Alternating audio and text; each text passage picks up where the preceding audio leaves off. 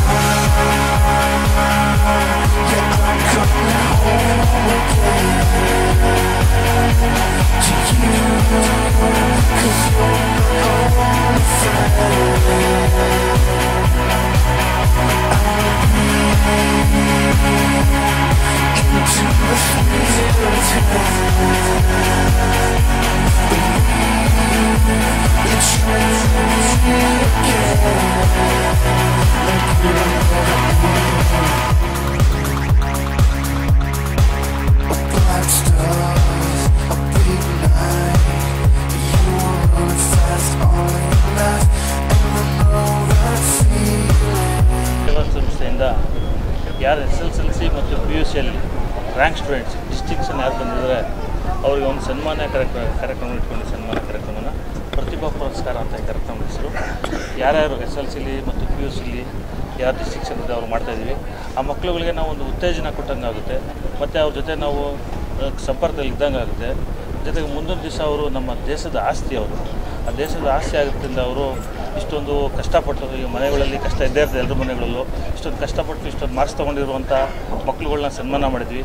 ತಗೊಳ್ದೇ ಇರೋನ್ನ ಸನ್ಮಾನ ಮಾಡಲಿ ಅಂತ ಯಾರು ಬೇಜಾರು ಮಾಡ್ಕೋಬಾರ್ದು, ಅವರು ವಿದ್ಯಾವಂತರೇ. ಇದರಲ್ಲಿ ಒಂದು ಸ್ವಲ್ಪ ಹೆಚ್ಚಿನ ಮಾರ್ಕ್ಸ್ ತೊಗೊಂಡಿರೋರಿಗೆ ನಾವು ಸನ್ಮಾನ ಮಾಡುವಂಥ ಕಾರ್ಯಕ್ರಮನ ಈ ಸಂಸ್ಥೆ ವತಿಯಿಂದ ಇವತ್ತು ಹಮ್ಮಿಕೊಂಡಿದ್ದೀವಿ. ಇವತ್ತು ಬೆಂಗಳೂರು ಅರ್ಧ ಬೆಂಗಳೂರಿಂದ KR.ಪುರ ಆಗಲಿ, ವಿಜಯನಗರ ಆಗಲಿ, ಯಶವಂತಪುರ ಆಗಲಿ, ರಾಜನಗರ, ಆನೇಕಲ್ ಆಗಲಿ, ಈ ಕಡೆ ಶಂಕುತಕಟ್ಟೆ ಆಗಲಿ, ಈ ಎಲ್ಲ ಭಾಗದಿಂದ ಇವತ್ತು ಮಕ್ಕಳು ತಮ್ಮ ಪೇರೆಂಟ್ಸು ಕರ್ಕೊಂಡು ಈ ಕಾರ್ಯಕ್ರಮಕ್ಕೆ ಬಂದು ಈ ಕಾರ್ಯಕ್ರಮ ಯಶಸ್ವಿಗೊಳಿಸ್ತಾ ಇದ್ದಾರೆ. ಆ ಮಕ್ಕಳಿಗೆಲ್ಲ ಒಳ್ಳೆಯದಾಗಲಿ ಅಂತ ನಮ್ಮ ಆಸೆ. ಪ್ರೋಗ್ರಾಮ್ಸ್ ಮಾಡೋದಕ್ಕೆ ಫುಲ್ಲು ಖುಷಿ ಆಗ್ತಿದೆ.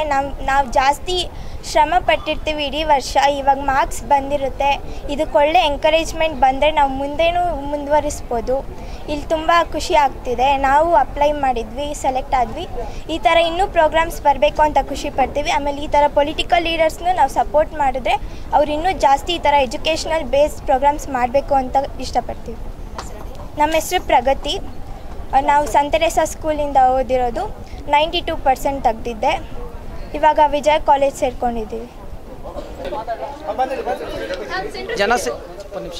ಜನಸೇವಾ ಸಂಸ್ಥೆಯಿಂದ ನಾವು ಕಳೆದ 15 ವರ್ಷಗಳಿಂದ ಈ ಕಾರ್ಯಕ್ರಮವನ್ನು ಆಯೋಜಿಸಿ ಬರ್ತಾ ಇದ್ದೀವಿ. ಪ್ರತಿ ವರ್ಷದಂತೆ ಈ ವರ್ಷವೂ ಕೂಡ SLC ಮತ್ತು ದ್ವಿತೀಯ PUCನಲ್ಲಿ ಓದಿರ್ತಕ್ಕ ಅತಿ ಹೆಚ್ಚು ಅಂಕಗಳನ್ನ ಪಡೆದಿರ್ತಕ್ಕಂಥ ವಿದ್ಯಾರ್ಥಿಗಳನ್ನೇ ಕಂಪಲ್ಸರಿ ಆಯ್ಕೆ ಮಾಡಿ ಅವರಿಗೆಲ್ಲ ನಮ್ಮ ಸಂಸ್ಥೆ ವತಿಯಿಂದ ಪ್ರತಿಭಾ ಪುರಸ್ಕಾರವನ್ನು ನೀಡಿ ಅವ್ರಿಗೂ ಕೂಡ ಇನ್ನು ಮುಂದಿನ ದಿನಗಳಲ್ಲಿ ಹೆಚ್ಚಿನ ಅಂಕಗಳನ್ನು ಪಡೆದು ಈ ದೇಶದ ಆಸ್ತಿ ಮಕ್ಕಳು, ಆ ಉದ್ದೇಶ ಇಟ್ಟುಕೊಂಡು ನಾವು ಈ ಕಾರ್ಯಕ್ರಮವನ್ನು ಆಯೋಜಿಸ್ಕೊಂಡು ಬಂದಿದ್ದೀವಿ. ಇನ್ನು ಮುಂದೆನೂ ಕೂಡ ದೇವರು ಆಯುಷ್ ಆರೋಗ್ಯ ಕೊಟ್ಟರೆ ಇನ್ನು ಮುಂದೆನೂ ಕೂಡ ಹೆಚ್ಚಿನ ರೀತಿಯಲ್ಲಿ ಕಾರ್ಯಕ್ರಮವನ್ನು ಆಯೋಜಿಸ್ತೀವಿ ಅಂತ ಹೇಳ್ಬಿಟ್ಟು ನಿಮ್ಮೆಲ್ಲರ ಆಶೀರ್ವಾದ ಕರ್ನಾಟಕ ಜನತೆಯ. ನಾವು ರಾಜ್ಯ ಮಟ್ಟದಲ್ಲಿ ಪ್ರತಿ ವರ್ಷ ರಾಜ್ಯ ಮಟ್ಟದಲ್ಲಿ ಮಾಡ್ತಾಯಿದ್ದೀವಿ. ತುಂಬ ಒತ್ತಡ ಬರ್ತಾಯಿತ್ತು.